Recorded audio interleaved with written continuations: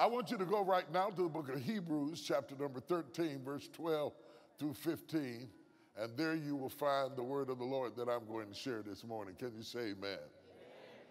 And the word of the Lord reads like this: wherefore Jesus also, that he might sanctify the people with his own blood, suffered without the gate. Let us go forth therefore unto him. Let us go therefore unto him. Let us go therefore unto him without the camp. Without the camp. We're going to have to get out of the camp, bearing his reproach. Come on. For we have no continuing city, but we seek one to come. By him, therefore, let us offer the sacrifice of praise to God continually. That is the fruit of our lips, giving thanks to his name. Somebody shout amen. Amen. Somebody shout amen again. Amen. I want to go back to that phrase where the Bible said that he died without the camp, meaning he died outside of the camp. And I want to use the subject, he bled out. He bled out. Look at your neighbor and say, he bled out. And he didn't bleed in, he bled out. Father God, in the name of Jesus, I pray that the word would be made flesh while it's being preached, that it would strengthen us where we need it most, that it would edify our souls in all areas that edification is needed. Those areas in our lives that have been torn down and need to be remodeled, you can rehab us through this message. You can renovate us through this message. You can reinvigorate us through this message. You can regenerate us through this message. You can revive us through this message.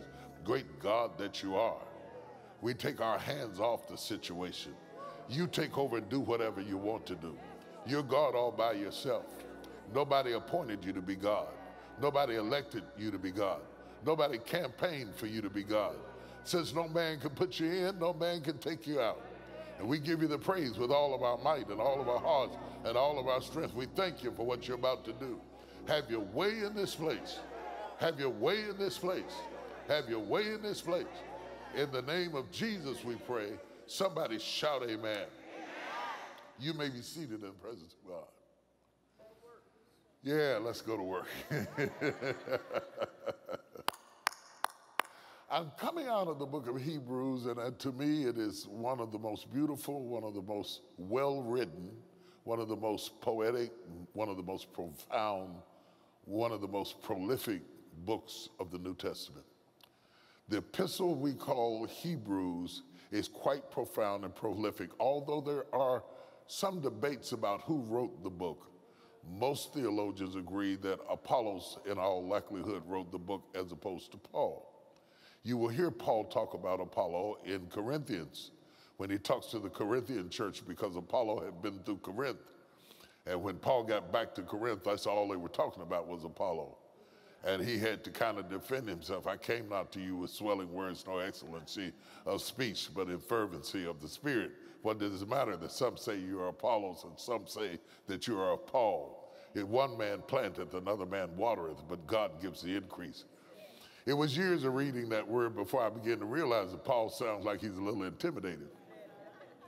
If you read over in Acts chapter 18 or 19, I think it is, you'll find where Paul was described as being, Apollos was described as being fervent in the scriptures and mighty in the spirit. And the Bible describes him as this very profound, prolific writer. And I believe that that adds to the texture of the text. While God is the ultimate author, the writer expresses themselves in different styles. So from book to book, you will see stylistic differences in how the descriptions are made, but God is the author. There's a difference between being the author and being a writer. The author has the message, the writer writes the message. There's a difference between those two things. So this book is authored by God, but it is written by various people. Often various people from different ages and different dispensations. Often from Genesis to Revelations, the ones who wrote Genesis never met the ones who wrote Revelations. And what the mystery of the Bible is that there is a continuity of thought, a fluidity of wit that perpetuates itself regardless who the writer is. Because we have many writers, but we only have one author. Come on, somebody. So it's important that you understand that to appreciate the demographics of the text. The second thing I want to say as a preliminary before we get into the text, the very name of the book itself suggests something that we must discuss a little bit. The fact that the book is called Hebrews points to the fact that God is not colorblind. Yes, sir. He is not, that is to say, he is not oblivious to culture. A lot of times, well-meaning Christians often say, I'm colorblind, but unless you are colorblind, you don't need to say that I'm colorblind to excuse differences in people, because God intended differences in people. So whatever color you are, white, red, yellow, brown, or something in between, you don't have to look over my color. You can look through my color. In fact, appreciate my color. Appreciate my ethnicity. Appreciate what I bring to the table. I appreciate what you bring to the table. We don't have to look over each other no more than I have to look over you being a woman, or you have to look over me being a man. God wouldn't have made you a woman and then created you in such a beautiful fashion and then told me to look over it. He designed it that way. Each one of us are fearfully and marvelously made. Are you with me? So we don't have to excuse that. The fact that the Bible takes the time to address Christ through different cultural contexts suggests that God is not ashamed of our diversity. He celebrates our diversity and yet calls us into unity. It is possible to be proud of what you are and still be able to connect with somebody who is quite different from you. That is some of the power of love and the mystery of our faith and the mystery of the whole human experience, that we can have diversity and yet still have unity. Now, unity, I will admit, is hard to achieve. And the enemy does all he can to fight unity, because wherever God sees unity, he dwells in the midst of our unity. He dwells in our unity, whether it's 2,000 or 2. He said, where 2 or 3 are gathered together in my name, there am I in the midst of them. The day of Pentecost could not occur until they were in one place with one accord, because God loves unity. Say that with me. God loves unity. Say it again. Say it again. If you look over your life, the thing that the enemy has most often fought of anything else in your life is unity. Whether it's in your house, whether it's with your children, whether it's with your spouse, the enemy hates unity because God loves unity. He knows that God inhabits the praises of Israel. He knows that when we touch and agree, things happen. Yokes are broken, chains fall, cancers shrink, tumors dissipate, diseases have to go, fatigue comes out of your body. Whenever we connect, glory to God. Whenever you come into agreement in your own house, 2 are better than 1. The Bible said if one falls into the ditch, he has not another to pull him out. But if you have 2, one can pull the other one out of a ditch. But you got to have unity. Somebody shout unity. And while Jesus prayed that we might be one, even as he and the Father were also one, he was not afraid to be distinct in and of himself. He and the Father are one, and yet there are things that could be said about Jesus that could not be said about the Father. For example, Jesus died. For example, Jesus was born. Come on, somebody. For example, Jesus slept. The Bible says the Father never sleeps nor slumbers, but it also says that Jesus was asleep at the bottom of the ship when the storm arose. So Jesus is not afraid to be one while he is still unique in his own personhood. Oh, y'all don't hear what I'm saying to you. This is the mystery and the power of who God is. He thought it not robbery to be equal to God, and yet made of himself no reputation. I think that's what the book said. As far as I can remember, that's what the book said. Am I in the book? Tell me, am I in the book? I think I'm in the book. I think I'm in the book. It is interesting to understand that God could write to Thessalonica. He could write to the people that live in Thessalonica, the book of Thessalonica, so that they could have a special understanding of the word that is curved to the continuity of their understanding. The metaphors are different, the similes are different, the comparisons are different, so that they will be more adept culturally to adapt the understanding of the truth. He is so strong that he can speak the same truth in different languages. Are you with me so far? Let me go a little bit deeper. If you got enough faith, I'm going to go this deep. Not only can God speak in your cultural language, he can speak to anything he wants to speak to. Yeah. He can speak to a mountain, and the mountain can hear him and move. He can speak to a wind. The wind can hear him and lay down. He can speak to waves, and the waves will calm down. He can speak to frogs, and they will all come to Egypt. He can speak to lice, and they will attack the Pharaoh's mansion. I don't know how to speak lice, but God knows how to speak lice. He knows how to speak Swahili. He knows how to speak Spanish. He knows how to speak English. Whatever you're speaking, God knows how to speak it. He knows how to speak to you as a woman. He knows how to speak to me as a man. He knows how to speak as a little child, and said, suffer not the little children to come unto me, and forbid them not, for such is the kingdom of heaven. He can relate to you wherever you are. Oh, yeah. And that's why this book is called the book of Hebrews, because he is speaking in a language that people of a Hebrew descent would understand. The book is preoccupied in causing those who are steeped in Judaistic tradition to better understand the revelation of who Jesus is. For without revelation, you would not understand who Jesus is.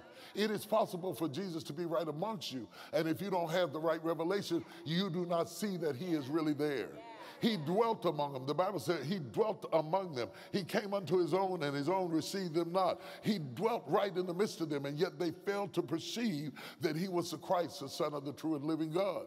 Now he has lived for 33 years. He has died on a rugged cross. He has been buried in a borrowed grave. He has been hidden behind a stone. The stone has been rolled away. He has risen from the dead. And Hebrews is written in retrospect, explaining what has happened to people in a contemporary society, that they might embrace the fact that the one that was hung on a tree, whose arms were stretched wide, who hung his head in the locks of his shoulders and died until the sun refused to shine and the ground began to tremble. That same Jesus. Look at somebody, say, that same Jesus. The same one who busted a wedding party and turned water into wine. The same one that took 2 fish and 5 loaves of bread and 5,000. That same Jesus. Somebody say, that same Jesus. The same Jesus who paid tithes by going to a fish's mouth and telling the disciple, I put my tax money in the mouth of a fish, go in there and get it out. That same Jesus. He speaks in enough languages that he could call the fish over to the bank and cough up the coin that was necessary to pay wrong, because God does expect his children to respect authority. There are some that are saying today that they are so Christian that they will disobey the laws of the land, but that is not being Christian, which is to be Christ-like. If Christ had done that, then he wouldn't have paid his taxes. But he said, render unto Caesar what is Caesar, and render unto God what is God. It is possible to be obedient to those that he has rule over you and still be true to God. Talk to me, somebody. All of this comes as you mature as a Christian and you grow as a Christian. You grow in the grace and the knowledge of our Lord and Savior Jesus Christ. You have to be careful about making statements when you're too young. Sometimes when you're too young and too immature and not seasoned, you can be old and be immature. If you're not mature enough to have the position that you have, you will lead people to their own peril, because your truths have not been tested by experience. If there's nothing else we've learned in America, experience does matter. Talk to me, somebody. All of that leads us into an understanding of the book of Hebrews, and we come to wrestle with the fact that this particular writer is endowed with the power and the ability and the articulation of speech and the understanding of truth to show those who were steeped in Judaistic tradition who Jesus is, using illustrations that are relative to their culture. See, when I'm preaching at the Potter's house, I make jokes about cornbread and chitlins, but I don't do it when I go to Australia. I don't do it when I go to Nigeria. When I go to Nigeria, I talk about fufu and jollof rice. Come on, talk to me. Because when I talk about fufu and jollof rice, Nigerians know exactly what I'm talking about. I don't talk about fufu over here because Americans don't know what fufu is. Come on, talk to me, somebody. You have to, in order to be a global speaker, you have to have global languages, global experiences, global metaphors, global similes, global understanding of the truth. The truth is the same, but the simile and the metaphor that you use to exemplify the truth has to be as diverse as you are as a person. So God needed somebody to talk to the Hebrews because salvation came to the Jews first and then to the Greek. It wasn't appropriate, Jesus said, to give the children's bread to the dogs. He had to first offer it to his own children, those who were in covenant relationship with him. Their rejecting of the bread of life opened up the door for the Gentiles to have an opportunity to receive what somebody else rejected. The truth I want you to understand from that is this: don't be worried about who doesn't accept Jesus. If they don't accept him, just reach out and grab it. It opened up a door for you. Come on, somebody. But God, who is unwilling that any should be unsaved and that all should repent, is now laboring through the writings of the book of Hebrews that we might have a deeper understanding of who he is. So he starts the book off who says, God, who at sundry times and divers spaces have spoken unto us by the prophets, but in this last day has spoken unto us by his Son. It's the same God, but he spoke through different people. He spoke through the prophets in the Old Testament, various prophets in divers manners at different times. But in these last days, he has spoken unto us by his Son. And Hebrews begins to correlate what happens to Jesus to ceremonies and rituals that they could relate to. It talks about the Levitical priesthood. It talks about Jesus being a priest after the order of Melchizedek. These are people that they were familiar with, things that they would understand. It starts talking about him being both the offering and the offerer, that he entered in once by himself, with himself, and offered up himself to himself. It's a mystery, but you'll catch it in a minute. All the way up to Jesus, you were either the offerer or the offering. But Jesus has the distinction of being the first one to be both the offerer and the offering. No priest went into the holies of holies and offered up his own blood except Jesus. They brought in the blood of bullocks and the blood of goats. But Jesus comes in. He doesn't need a surrogate blood. He offers up himself. I'm going to go deeper in a minute. Can I go deeper? You will remember when he rose from the dead, he told Mary, don't touch me because I've not yet ascended to my Father. The reason he didn't want her to touch him is because he had the offering. He had risen from the dead to offer up himself a living sacrifice to his Father, and he didn't want her to contaminate the sanctity of the offering so that when you got ready to plead the blood, it wouldn't have Mary's fingerprints on it. So he said, distance yourself. I don't want to catch what I already cured. Come on, somebody. I don't want to catch what I already cured. I know you love me, but don't touch me because I got this thing sanctified now. I'm ready to go in. And he entered in once and for all and forever perfected them that are sanctified. So says the word of God. Are y'all with me so far? So we're in the book of Hebrews. Look at your neighbor. Say we're in the book of Hebrews. Let's get in this book of Hebrews. Let's unlock this book of Hebrews. Let's study this book of Hebrews. Let's realize this book of Hebrews. It wants to speak to us out of the Ancient of Days, out of the wisdom of God's process, out of God revealing himself, the apocalypse, the revelation of who he is. It is not sudden, it's gradual. See, the Bible is a striptease act. He hid himself in shadows and types all through the Old Testament, and every now and then he would do peekaboo. He'd let you see just a little bit of who he was. Like when Jacob went up on the top of the mountain, and there he did peekaboo and revealed himself, and Jacob wrestled with the man. That man was a theophanic manifestation of Jesus Christ, but he couldn't fully show himself because his time had yet not come. Or when the Hebrew boys went in the fiery furnace and they said, we lost count, we put in 3, and I see a 4th one. He went peekaboo and he showed himself. Glory to God. And so all from Genesis to Revelations, God is stripping himself. Glory to, oh, glory to God. He's stripping himself. Hallelujah, hallelujah. Throw your hands up and say, strip for me, Jesus. He stripped in the Old Testament so that they could strip him in the New Testament. They stripped him of his clothing. They cast lots for his garment so that he would be naked before us. And we beheld the wonder of his glory, the only begotten of the Father, full of grace and truth. How am I doing this morning? I want you to get this in your word, in your spirit, in your mind. Take notes, take it in your spirit. I want this word to stay in the earth. The reason I'm teaching it is so it will stay in the earth. I mean for the message to outlive me and outlast me.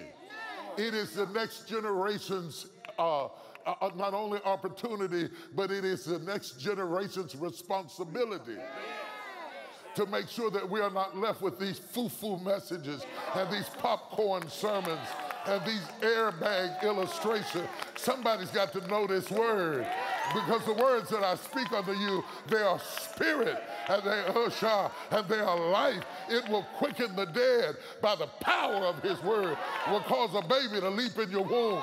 It'll cause a dead man to get up out of the grave. It'll cause a tumor to come out of your body. The word of God is power.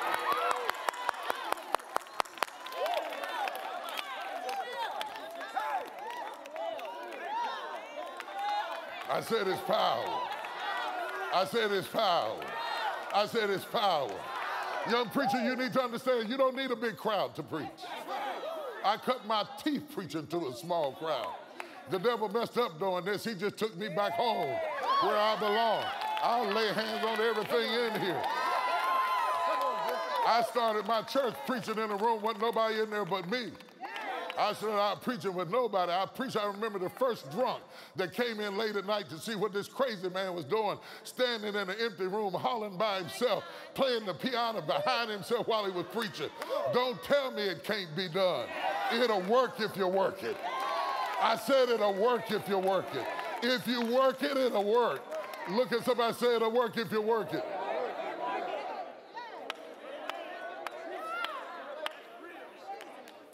So in our text today,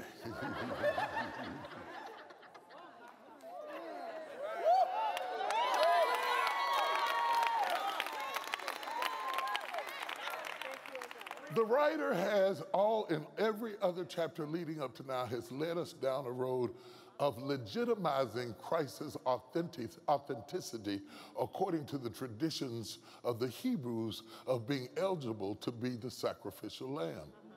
And not only that, but to become our high priest. All of the Gospels has proved his genealogies from whence he came, which authenticated the validity that he was the Messiah, the one who was to come, because they did not see him as the Messiah. We have come down to the 13th chapter, and then the writer carefully notes to us that Jesus died without the camp. And I want you to take the time to understand that Jesus did not do all he did so that he could get into a building. Come on. He did everything that he did so he could get out. Because if you constrict him in four walls, you have imprisoned him. It was never his will to be trapped in a building. You live in houses, but God didn't need to have a house to live in, because earth is his footstool and heaven is his throne. He's too big to be held in what you built. And every now and then God will send something like this to shake you from thinking it's about a building. Hey, hey, hey. It's not about a building. It's not about a building. It never has been about a building. We built the building for you. We didn't build the building for God. God don't need a seat. He sits on the circle of the earth. He has all power in his hand. You can't build no place for God to sit down. He's high and lifted up. See, the problem with the church today is that our God is too small. If you lift him up the way he's supposed to be, your problem will shrink. He's bigger than all of your doubts and bigger than all of your fears and bigger than all of your reservations. He's high and lifted up. He holds all power in his hand. Everything belongs to him. He can order all the angels, and all of them have got to move. Not only can he speak to the angels, he can command the demons. Come out! And they got to come out. This shot. I'm talking about your God. But I don't want us to miss this truth about him dying outside of the camp. One, you must realize that he loves Jerusalem. Oh, Jerusalem, Jerusalem, how oft would I have gathered you as a hen doth her chicks, but ye would not. He wailed over Jerusalem. He wept over Jerusalem. But when he got ready to die, he died outside of Jerusalem. You must realize that the writer took the time to let you know that he died outside of the camp so you wouldn't spend all your life trying to get into. My God. My God. My God. He stepped out of the incarceration of religiosity. Yeah. See, religion will always incarcerate. Relationship will always liberate. He wrestled with the religious.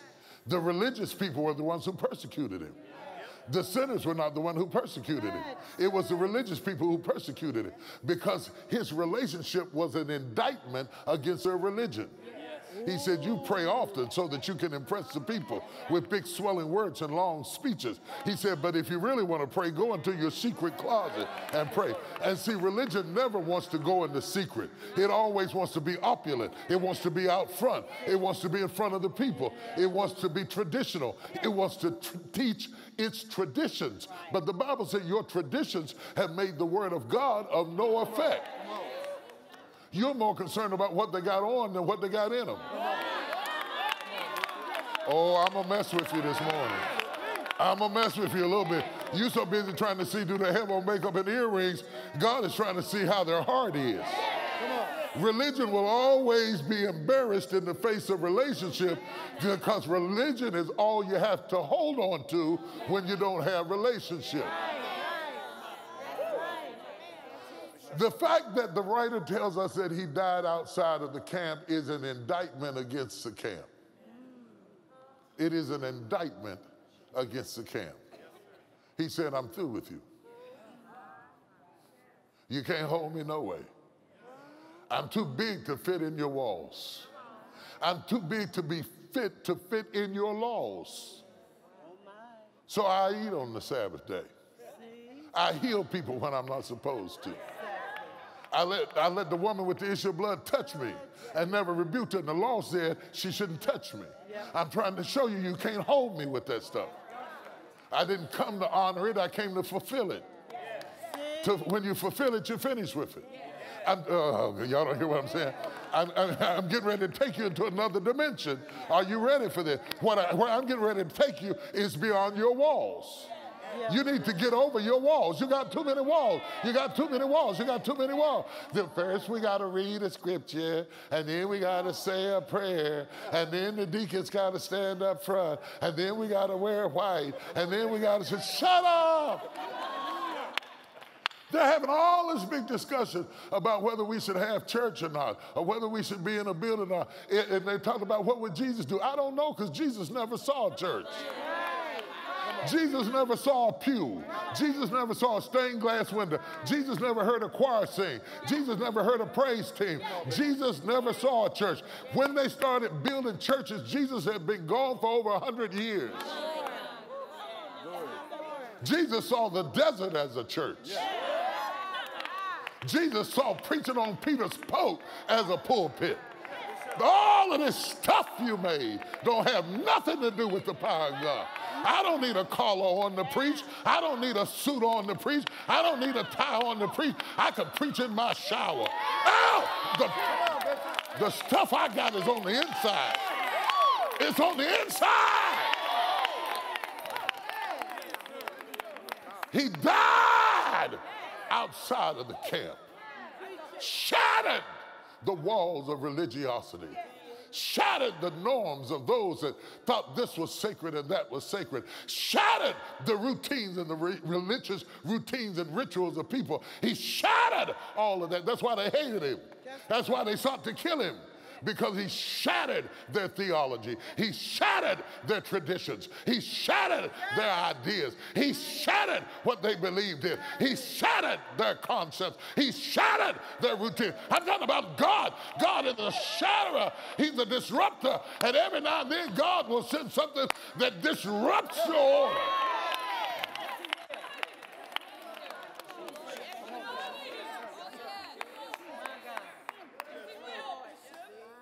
I believe the reason we're in the condition we're in right now, because we got, as my grandmother would say, too big for our britches. I don't know. It's not going to move till I say it moves. I'm going to control everything. No, the Democrats is right. The Republicans is right. Everybody's arguing. God said, let me shut you all up. I'll send something you can't legislate. I'll send something you're not ready for. I'll send something that brings you to your knees. Oh, you don't want to worship me? I will bring you to your knees. I will make you have to believe me. I will make you have to serve me. I will make you have to call on my name. I will blow up your parties. I will come on your cruise ships. I will disrupt your Senate. I will break up your courtroom. I'm God. I'm God. I'm God. I'm God. And beside me there is no other. That's who we're talking about this morning. We're talking about Jesus, who died without the camp. He died without the camp. He went outside of all of that so that we might have, this is a big word, access. He died outside of the camp, preacher, so we could have access. If he'd have died in the wall, I couldn't get in.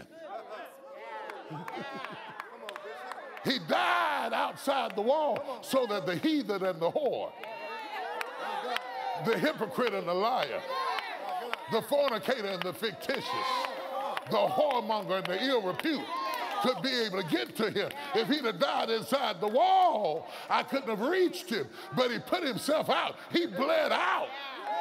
Look at somebody say, he bled out. I'm going to take some time with this morning. I feel like teaching this thing. Look at your neighbor and say, something's going to happen in here this morning.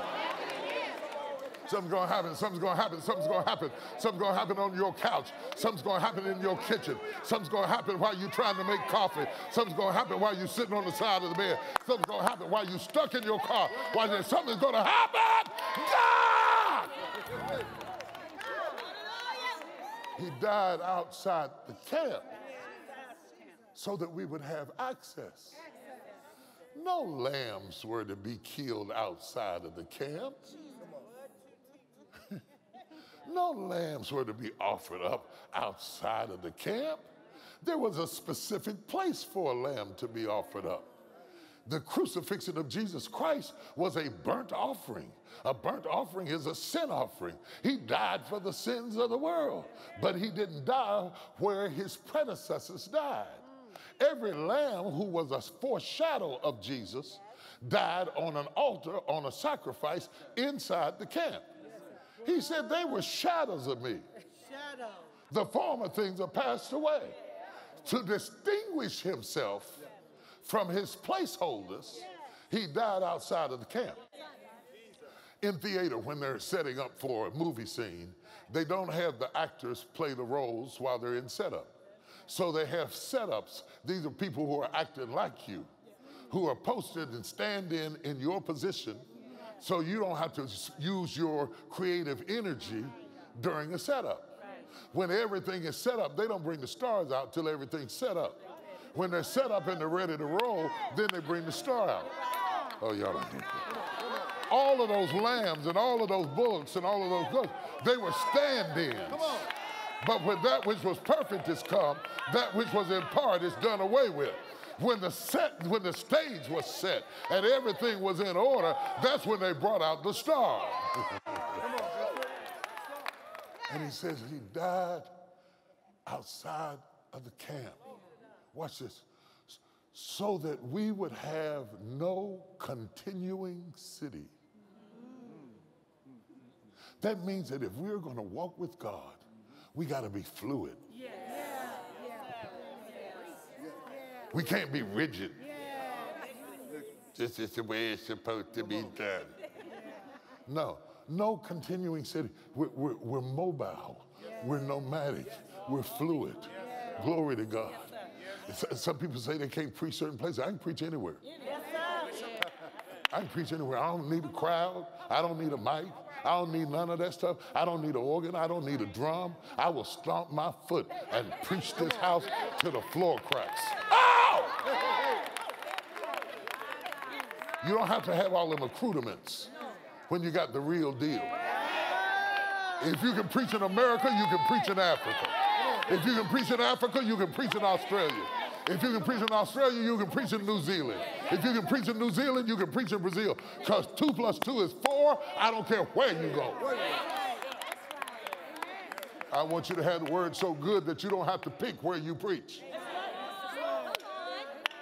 If you want to hoop, I can hoop. If you want to holler, you can holler. If you want me to sit and lecture and talk calmly to you out of the word of God, I can do that too.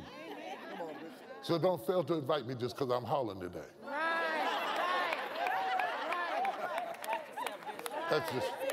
That's just how I like to do it. But if I go over there where I need to do it another kind of way, I can do that too.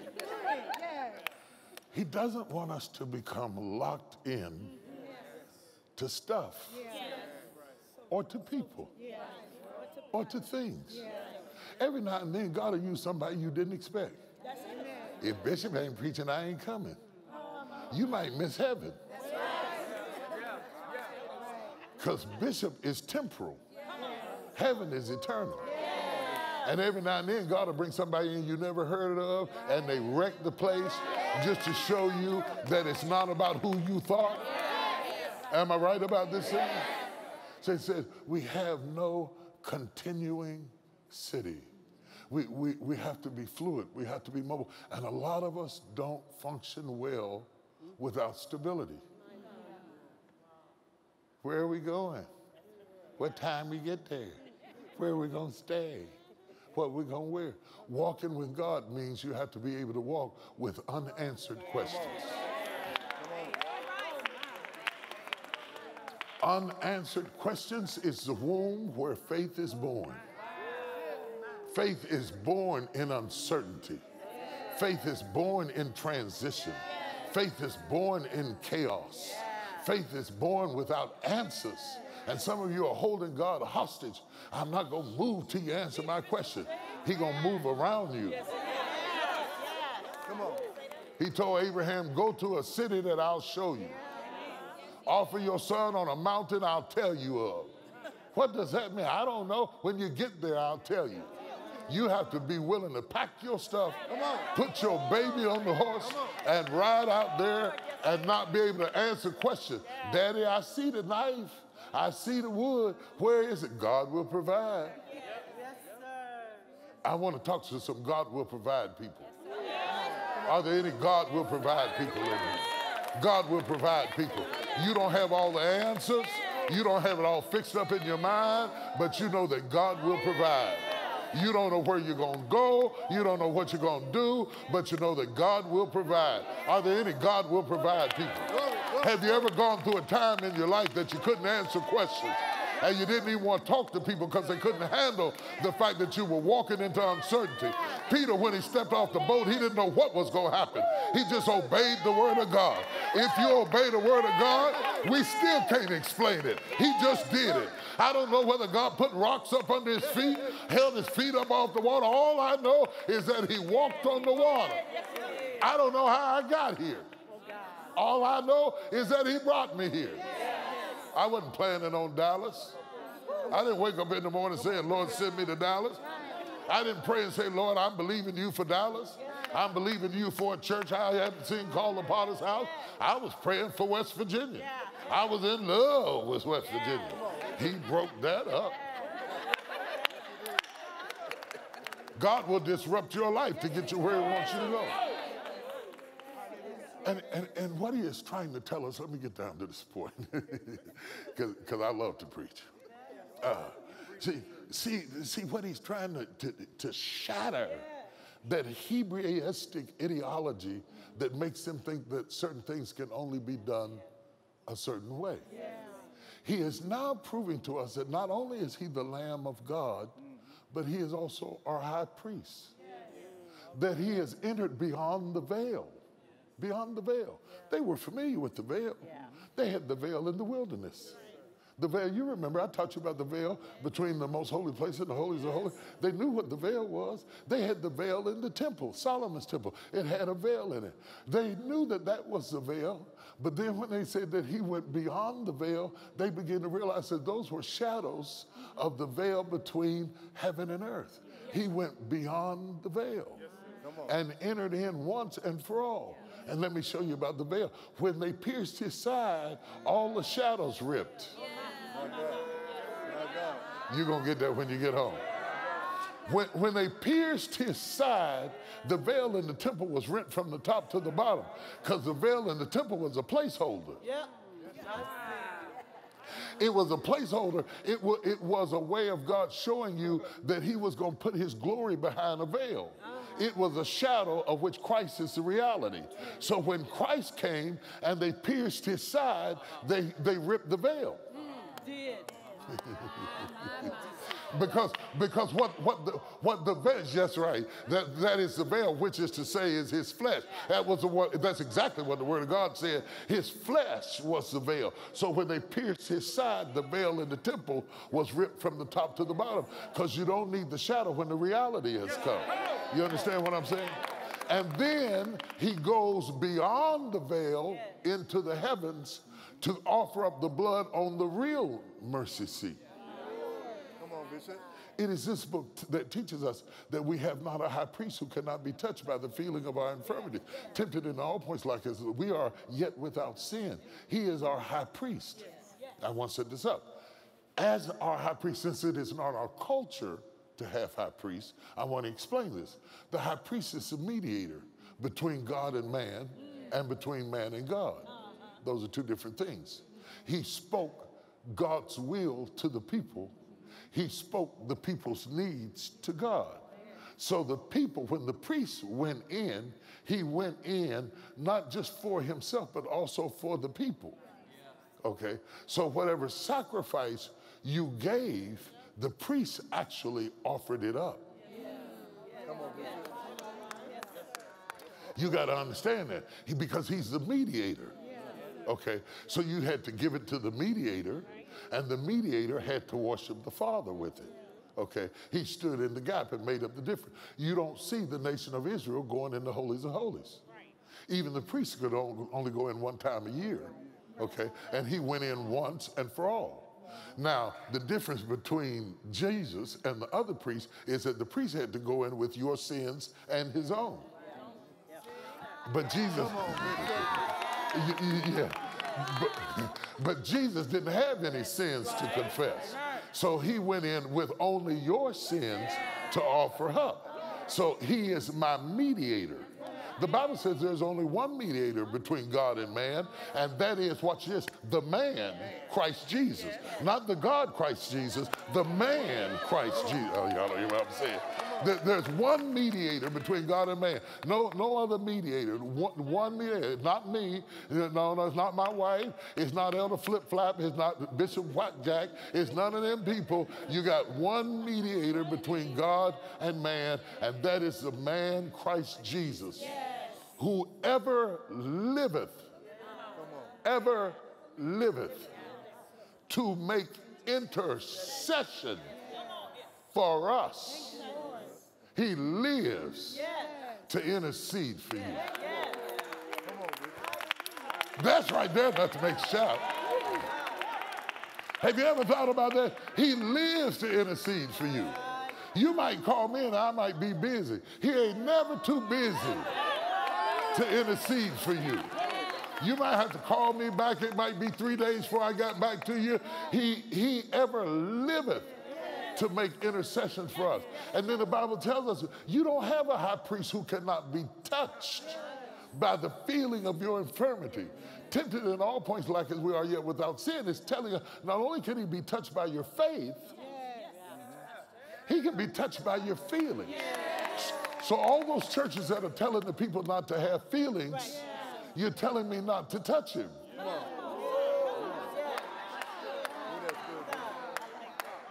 Because he can be touched by the feeling of our infirmities.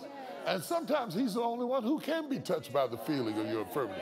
Because other people act like they don't get it. They don't want to get it. They talk about what you did, but they don't talk about why you did it. They don't understand how you feel. God can be touched by the feelings of your infirmity. Not because he did it, because the Bible goes on, he was tempted in all points, yet without sin.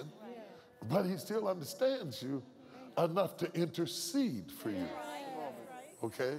Now, to my text. So he says, by him, therefore, say that, by him, therefore. See, the therefore, whenever you see therefore in a text, you always got to read back. Because the case is laid before the statement is made. By him, therefore ought to make you say wherefore. So anytime you read therefore, you got to read back at least a chapter to see, because this is the culmination of the chapter. By him, therefore, let us offer the sacrifice of prayer. Now, you can't offer it without him. You can only offer it by him. So that means that he worships the Father with our praise.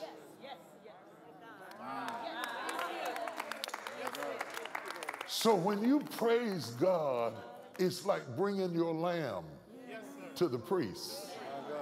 Your praise is your offering.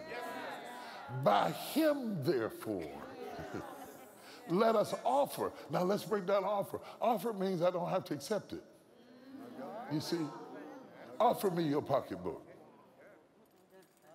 Just the whole thing, just offer it to me. Yeah, just offer it. I don't want it. She offered it. I didn't accept it. It is possible to offer something that's not accepted. By him, therefore, let us offer the sacrifice of praise. I'm not sure it's going to get there. I'm sure it's got to come by him, but I am offering him the sacrifice of praise. Wait a minute. The sacrifice of praise? Oh, we in Hebrews 13, but back in 10, 9, 8, and 7, the sacrifice was bullocks and goats.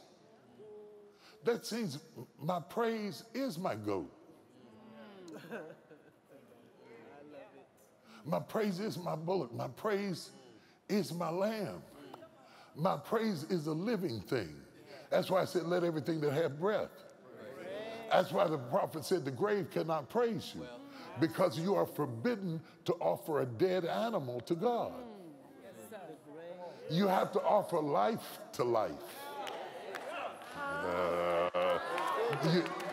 You have to offer, it has to be a living sacrifice. A living sacrifice. By him, therefore, let us offer the sacrifice of praise. Now, praise is a sacrifice. Okay, not all praises, but what he will accept is the sacrifice of praise. If it don't hurt you, it don't move him. If it don't cost you something, it doesn't move him. So a lot of this lip service that we're giving doesn't move God, because our lips are saying something that our hearts don't validate. We're not really connected to it. And sometimes it doesn't move God because it's just easy. What really moves God is when you're broken and you're praising. You're hurting and you're praising. You're going through a tough time and you're praising. Your flesh said, stay at home, and you praise him. Anytime you offer him the sacrifice of praise, Jesus offers it up to the Father because he's touched by how you feel about it. Anything you give God, something that you have no emotional attachment to, like you see people come to the altar, take all my junk, Lord, I don't want it no more. Take my cigarette, take my cussing, take all this stuff away, Lord. Take it away, Lord, take it away. Just take all this stuff, I don't want to take it. Take it away with the Lord. No, you don't want it, he don't want it either. That's what I just had said. What really blesses God is when you give him something you still have an attachment to. Come on, Bishop. Oh, y'all ain't going with me. Y'all ain't going with me. Y'all ain't going with me because I'm about to get down deep into something. What really blesses God is not when you give something you don't love, but when you love something and you give it up to him. Like Abram gave up Hagar. He loved her. Sarah put her out. It's easy for somebody to put out something they have no attachment to. But Abraham had slept with her and held her. She carried his child. He'd heard her thoughts, her secrets, her tears, her fears. He was bond to the bondwoman.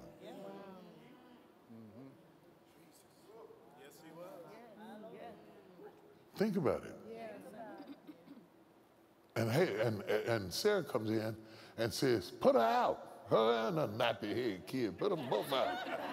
You know how y'all can be. The other woman, never mind the fact that you the one brought her in. You the one told me to do it. Now it don't work out right. Now you mad at me about your idea not working out. Never mind all that. So you know how y'all will switch. And we be sitting there with our mouth hanging open talking about, but you said. The same woman who said do it now is mad because he did it and now wants him to put out who she brought in. Only problem is he is bond to the bondwoman. She's had his first child. She gave him something that Sarah couldn't. The child is about 12 years old. You ain't gonna raise nobody 12 years and not be bond to them. Sarah don't care nothing about her. Because she thinks their success mocks her. Can I stop by and deal with a little jealousy? Yes, sir. Yes, sir. Please do. Jealousy will destroy justice. Yes, it will. My God. It'll make you vicious. It'll make you do mean things. Yes. And worse than jealousy is really envy. Yes. She envied her. Yeah. Heard him back there giggling last night. Well, ain't nothing that funny. How come he ain't giggling with me? Ooh, they got quiet in here, Jesus. I must have hit something. The men looking nervous and the women looking convicted. So Sarah says, put her and her child out. And Abraham says, get out of my face, I'm not doing that. And God had to talk to Abraham. This is something, I'm gonna throw this in, this is free, it won't cost you nothing. God have to talk to your husband. Yes, he does. Come on. You're saying it more often ain't gonna change him. That's right. Well, it won't. You gotta stop talking and start praying. Because God knows exactly how to talk to your husband. I'm gonna go deeper than that. God have to talk to your children. Because it comes to a certain age, they're not listening at you. And you're breaking your dishes you got to buy back. Ain't gonna make no difference. It don't care. I don't care. No, but don't break them dishes because you the one got to buy them back. Throwing plates and stuff and then looking for something to eat off of. See, and what has to happen is God comes down and says, hearken unto the voice of thy wife. The woman is right. So Abraham then fixes the lunch, a flagon of wine, and takes her out and says, I'll never forget you. I'll probably think about you the rest of my life. Wow. I'll always love you.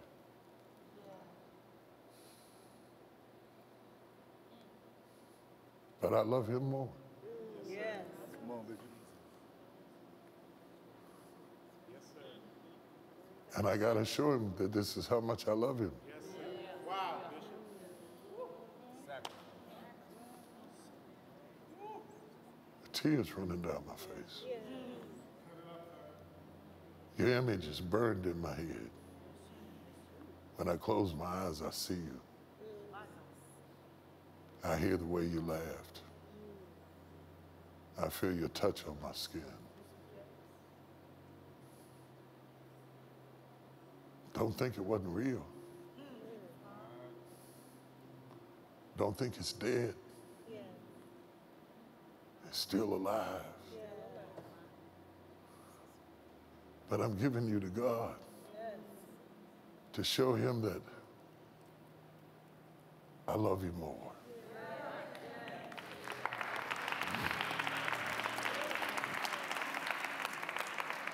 This is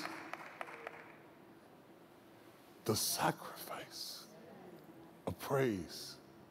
See, as long as we talk about bullocks and goats and turtle doves and peace offerings, you can shout. But when we bring it to your life, now you can feel it. By him, therefore, let us offer up. Oh, anybody can dance and clap. The sacrifice Yes, sir, Bishop. of praise. The one that got away. The no you said that you didn't even mean no.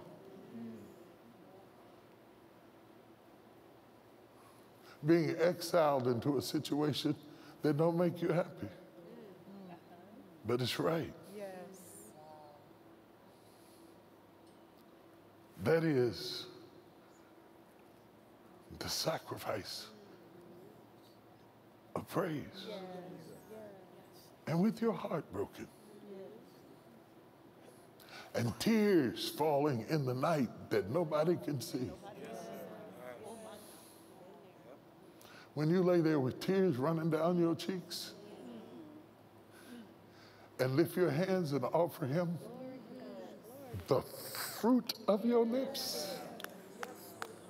You can't have fruit without relationship. The fruit of your lips. What you had left when the relationship is over, that's fruit. You understand? Come on. That's fruit. And I can feel it in the room right now. That somebody knows what I'm talking about. I'm not talking to somebody that don't know. Somebody in this room knows what I'm talking about, to have to make tough decisions. And decisions that honestly you didn't really mean. If you'd have done what you really meant to do, you'd have went in the other direction. But by him, therefore, let us offer the sacrifice of praise. Not with bitterness, not with attitude, not with animosity, not with anger, but with praise. Yes. The fruit of our lips. The fruit of our lips. Can I hone in on this just a minute? The reason that God wants you to praise him out of your mouth is because out of the abundance of the heart, the mouth speaketh. You can dance, your feet can say one thing, and your heart can say something else. You can clap your hands, and your mind be on what you're going to cook when you get back home. But if you start talking out of your mouth, whatever's in your heart is going to come out of your mouth. And God says, I want to hear your heart be ventilated. We're living in a time now of stress and anxiety and emotional illness and mental depravity because we're all clogged up. We need what's in our heart to be ventilated out of our mouth. You too quiet about how you feel. You too quiet about what's going on inside of you. You too quiet about what you deal with by yourself. You too quiet about what you hold on the inside, calling yourself being tough, calling yourself being masculine. That ain't masculine. It's unhealthy. It's detrimental. It's destroying you. It turns into cancers and diseases and frustrations and animosity and anger and aneurysms and Alzheimer's. Some of y'all got Alzheimer's because you held everything in. When you open up your spirit to God and let out of your mouth and you begin to say, I love you, Lord, I love you anyway, I love you, I praise you. I praise you. I'm hurting, but I praise you. I'm lonely, but I praise you. I'm broken, but I praise you. Oh, God, I ache at night, but I praise you. I glorify you. I'm going to stand right here and let the glory of the Lord come into my spirit. I dare you to try. I dare every one of you that's watching, every one of you that's mourning, every one of you that's suffering, every one of you that's dealing with something, every one of you that's going through something. I dare you to open up your mouth and let it out of your mouth. I dare you right where you are. It might look silly, but right where you are, lift your hands and open your mouth and let the praises of God, the praises of God, the praises, the praises, the praises come up out of your belly. Oh, God.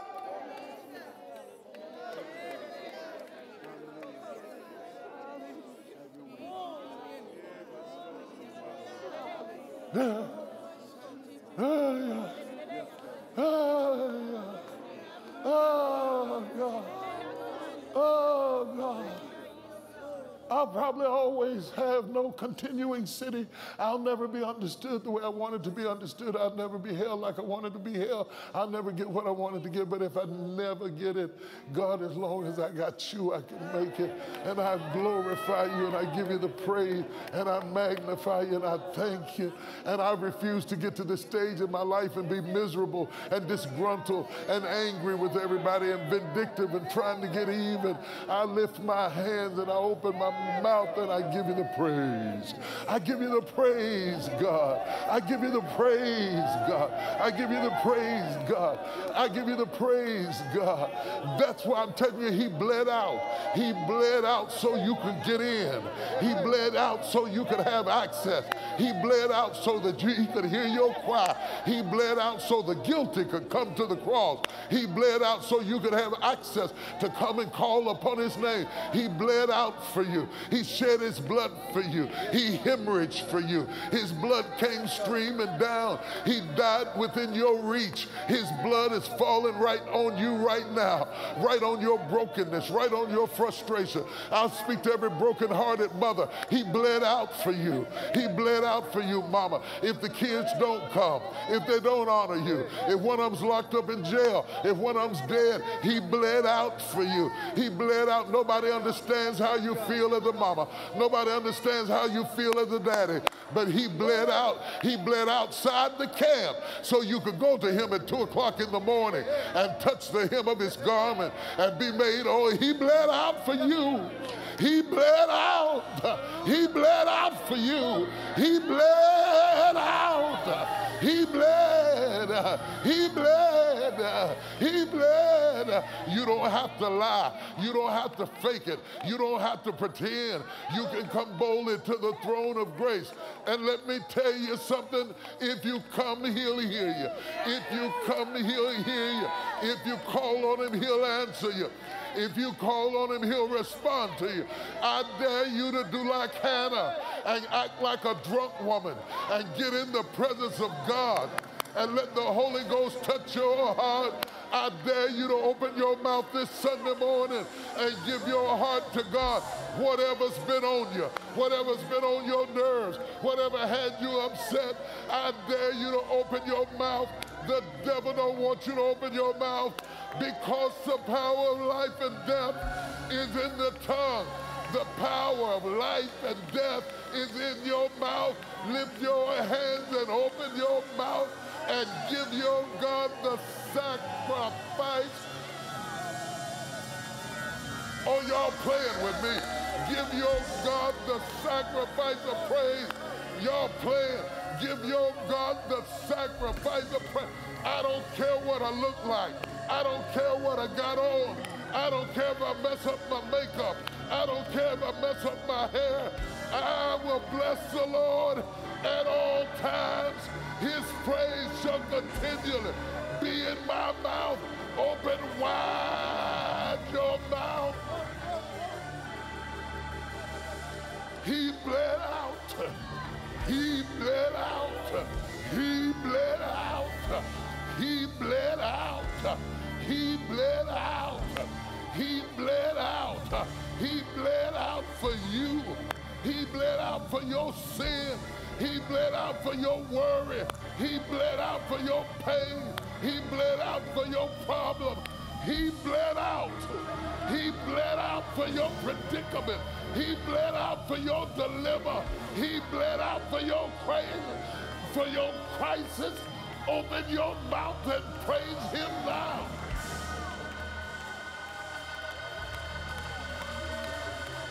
Praise him till the blood hits you. Praise him till the blood hits your marriage. Praise him till the blood hits your house. Praise him till the blood hits your child. Praise him till demons tremble. Praise him till hell gets nervous.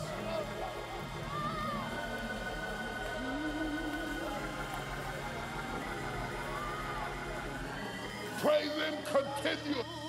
Praise him habitually. Praise him non-stop. Praise him till you get healed. Praise him till you get loose.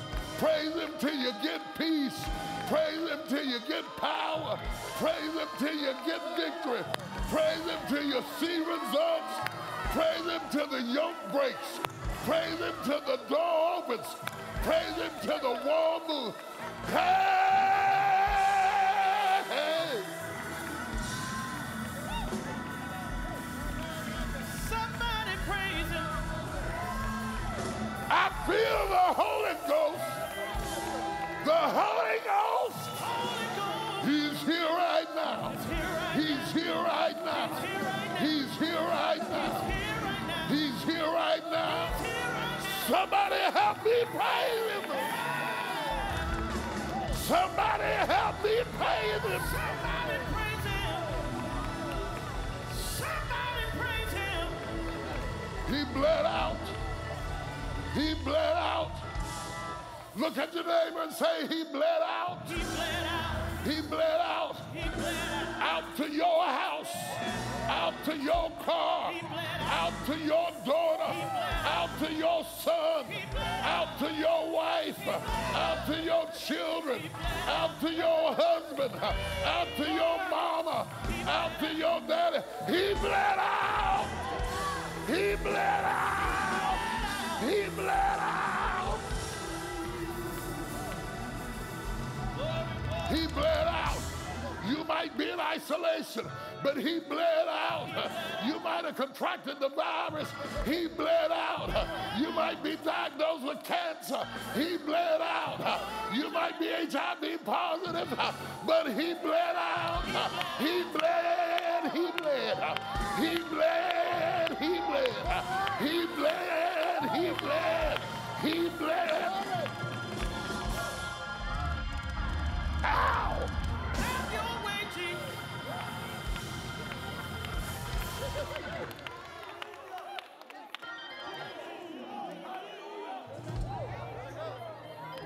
Today, my brothers and sisters, the anointing of God is in this room.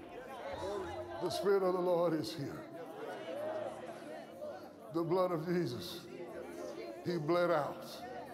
He bled outside the camp. He bled where you can get it. If you go to hell, you go to hell on purpose. You don't have to go to hell. He bled out so the crackhead could find him. The dope dealer could find him. The whoremonger could find him. The prostitute could find him. Black folk could find him. White folk could find him. Brown folk could find him. Homosexuals can find him. Bisexuals can find him. HIV positive can find him. Don't you sit in the church and not get what you need from God. Open your mouth to God and cry out. He bled out for you. He bled out for you. He bled out for me. He bled out for me. I ain't gonna worry about you. He bled out for me. He bled out for me. He bled out for me. He bled out for me. I don't know about you, but he bled out for me. He bled out for my wife. He bled out for my children. He bled out for my grandchildren. He bled. He bled. He bled. He bled. He bled. Yes, he did. Yes, he did. Yes, he did. Tell the devil, yes, he did. Yes, he did. Yes, he did.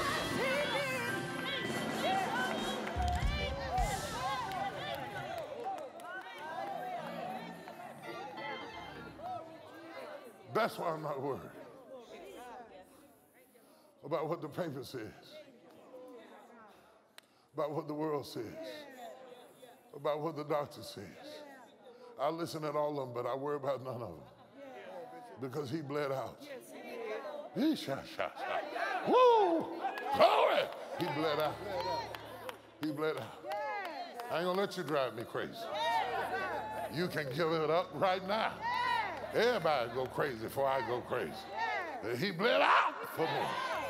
Glory to God. You may not like me, but he bled out for me.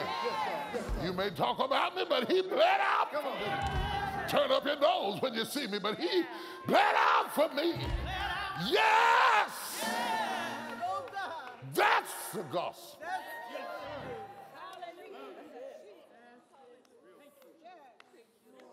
My brothers and my sisters, watching from all over the world.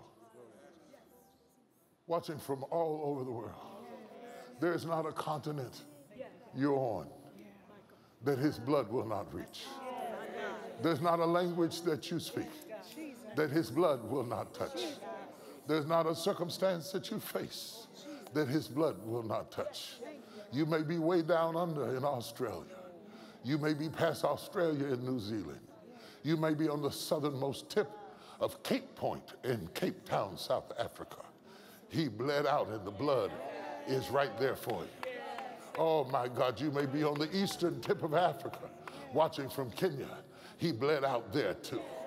He bled in China and Japan. In India, he bled out for you.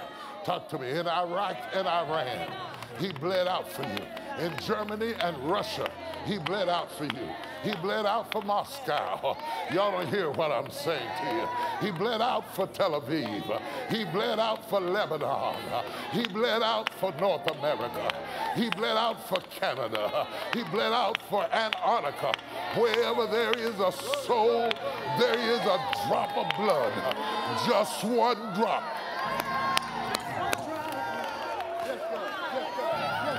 If just one drop, if just one drop can give you coronavirus, I want to tell you about another drop. One drop, one drop, one drop, one drop of the blood of Jesus. You can catch the Holy Ghost.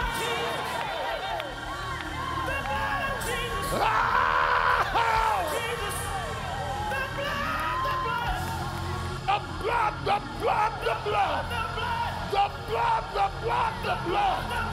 Look at somebody and say, one drop will heal cancer. One drop will heal leukemia. One drop will kill the coronavirus. One drop. One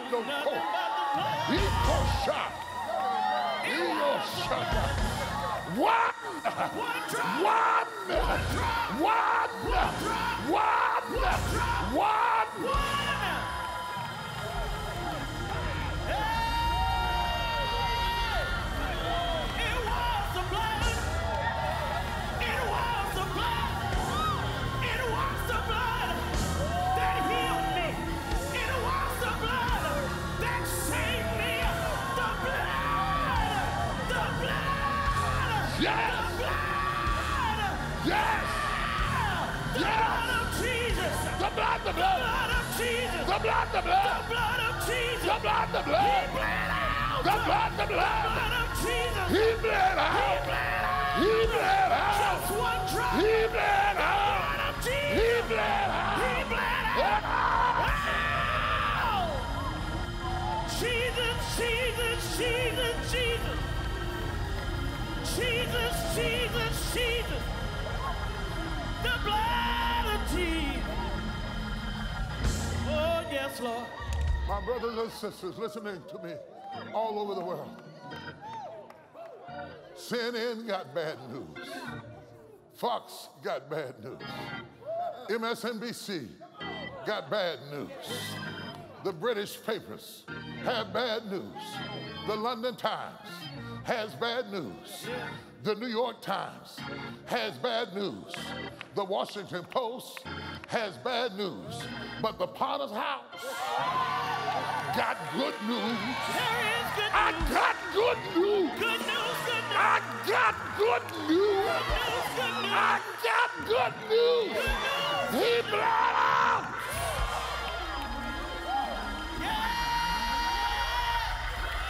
He bled out. He bled out. He bled out. He bled out. He bled out.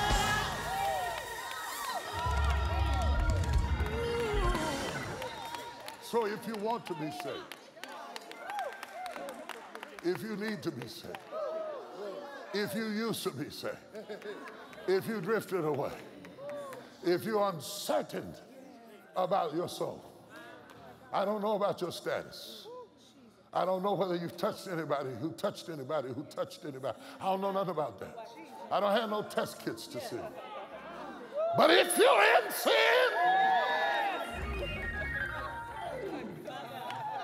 we can fix it right now. If you confess with your mouth the Lord Jesus and believe in your heart that he's risen from the dead, God will do a miracle in your life. I didn't preach to you to make you a church person. I didn't preach to you so you could come to my building. I preached to you that you might come to the living fountains of water and find eternal life for your soul. I preached to you so that you could be washed in the blood of the Lamb, so that your guilt and shame could be cleansed, so all them voices can stop talking in your head, so that you can be whole within yourself, so you can stop desperately needing other people to give you a happiness that they are in search of themselves. I preach to you right now to tell you that God will get you through this age you're in, this stage you're going through. All of the issues that are going on with the stage of life you're in, he bled out for that. He bled out for hormonal changes. He bled out for family changes. He bled out for emotional changes. He bled out for financial changes. He bled out for people moving out of houses. He bled out for whatever is on your mind right now. He bled out. He bled out. He bled out for you. And if you would bow your heads and pray and humble yourself and say, Lord Jesus, I need you like I never needed you in my life. I believe that you died for my sins. Shed your blood on the cross for me. You bled out so I could come in. You bled out so I could come in. The door is wide open. I'm walking in. I'm giving you my life. I'm giving you my heart. I'm giving you my future. And I thank you that by faith, not in me, but in you, by faith, I am saved right now. Everybody praise him right now.